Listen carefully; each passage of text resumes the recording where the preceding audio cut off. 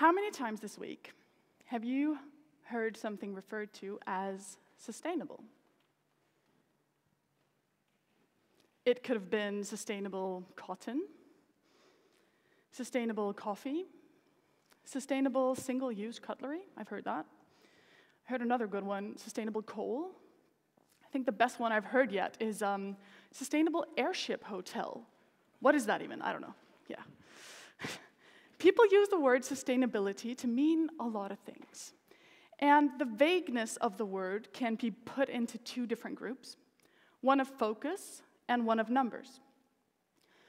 Now, the focus problem arises when we say something is sustainable, but we're only addressing sustainability in one aspect. Take sustainable cotton. Usually when you dig into it, sustainable cotton is organic cotton. And organic cotton is great if you want to reduce the amount of pesticides you use and the toxic pollutants that you emit into the environment. But organic farming is also associated with lower yields, which means we need to use more water, we need to use more land, and there are higher associated carbon emissions. Now, the numbers problem arises when we say something is sustainable, but what we really mean is it's just more sustainable than something else. Take a nice hot cappuccino, maybe one you had this morning. If you had a cow milk cappuccino this morning, it would have emitted around 1 kilo of carbon. If, on the other hand, you had an oat milk cappuccino this morning, it would have emitted around a third of that, 0.3 kilos. So now that's a lot better, but is it good enough?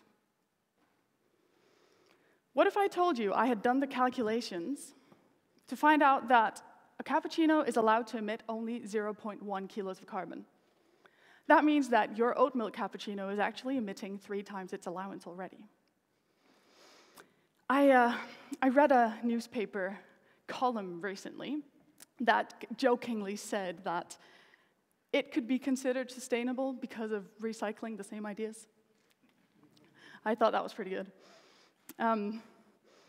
So what is sustainability? It's so fluffy. But not in a cute way, though, not like this, unfortunately. At the moment, the word sustainability is being used to mean anything and everything. And when a word means everything, it means nothing. Throwing around the word sustainability is actually really dangerous because it means that people like you and me, we purchase things because we think they're sustainable when really they're not.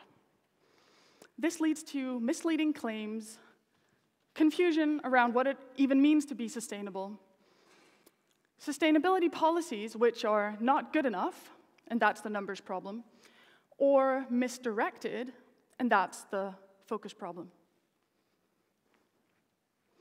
The closest thing we come to a broadly accepted definition of sustainability is one that revolves around meeting the needs of the present without compromising the ability of future generations to also meet their needs.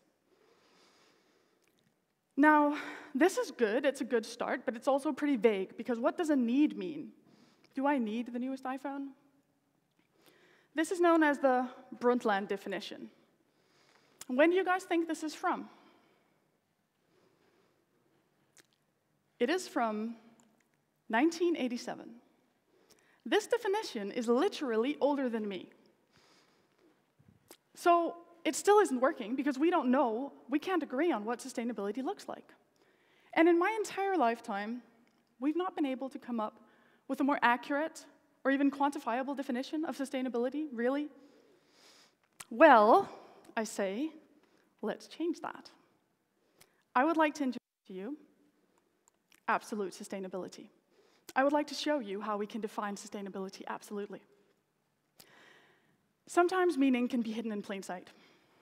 So take the word sustainable. It is something that is able to sustain itself. It is sustainable. Something that sustains itself into the future. Now, this whole thing about the future has become much more important to me recently, since becoming a parent. I am the mother of a 1-year-old. And now this problem is not just about me. It's about my son. It's about his life, about his future children, and generations to come. But in order to achieve sustainability, we need to know what it looks like. So let's define absolute sustainability together. And let's build off the notion that something is sustainable when it is able to sustain itself into the future without putting too much strain on the planet. But how do we know if it can or cannot? That's the question, right? Well, like this. We determine how much something is allowed to impact the Earth. And we then compare it to how much it does impact the Earth. Now, these are two numbers that we can compare, solving the numbers problem. We then repeat that process for multiple different aspects of sustainability, not just climate change, but water and land, biodiversity. We solve the focus problem because we broaden our focus. So, through power of calculation, this means that we're actually able to answer the question of whether something is sustainable in absolute terms or not, yes or no. And the idea that it all comes down to, the definition that I want to propose is this. Something is sustainable in absolute terms if it stays within its allowance. So, sticking to your share, that's it. I was told that I couldn't put mathematical equations on these slides because it would scare people off. That's fine. But these are the words that the mathematical framework boiled down to. Sticking to your share. I'll repeat that. Sticking to your share. To your share stick you must. Yeah, I think you're getting it. It's great.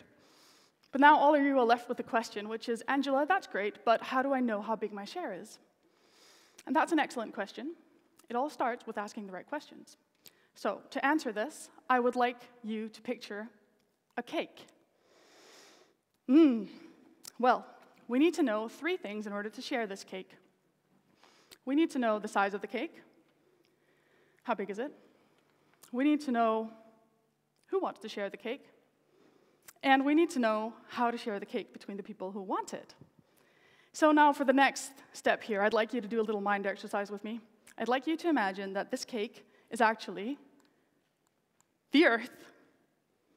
So the Earth gives us things that we all want to share, such as air and water and land. Now let's tackle the first question. How big is the cake? How big is this pool of resources that we have to share? Well, thankfully, some really prominent researchers have come up with this framework. It's called the Planetary Boundary Framework. And it puts numbers on how much we can strain our planet before we reach utter disaster, basically. So the green area in the middle there, that's where we want to be within the limits. And the red is where we've already exceeded the limits. Now, in one of these focus areas, it tells us exactly how much carbon we can emit into the atmosphere before we experience unacceptable and catastrophic climate change. In another, how much fresh water we can use before we don't have enough. Now, I know this is some pretty grim stuff, but it does one really good thing, which is it answers our first question. It answers how big the cake is, puts numbers on how much wriggle room we have within each of these 9 environmental focus areas. So far, so good. The second question is pretty simple. Who wants to share the cake? Well, we all do, us and future generations. The third question is where it gets really tricky. Interdisciplinary, even. This is where engineering science meets philosophy in a wonderful, swirly cocktail.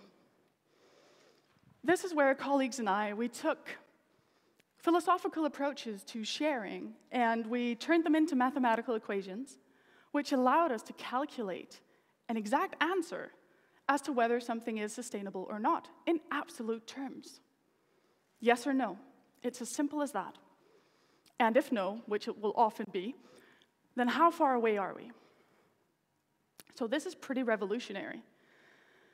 Because you all now know that the question of whether something is sustainable or not is a scientific question with a simple answer, yes or no. So be critical next time you hear something referred to as sustainable.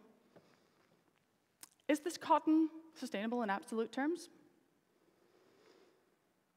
We need to start designing products and services and even policies with the goal of absolute sustainability in mind. And this will force us to be really radical, because better is not good enough. Historically, the combined efforts of the human race have proven to achieve incredible things. I believe we still can. We just need to know what the goal is. And the goal is absolute sustainability. Can we do it? Yes, absolutely. Thank you.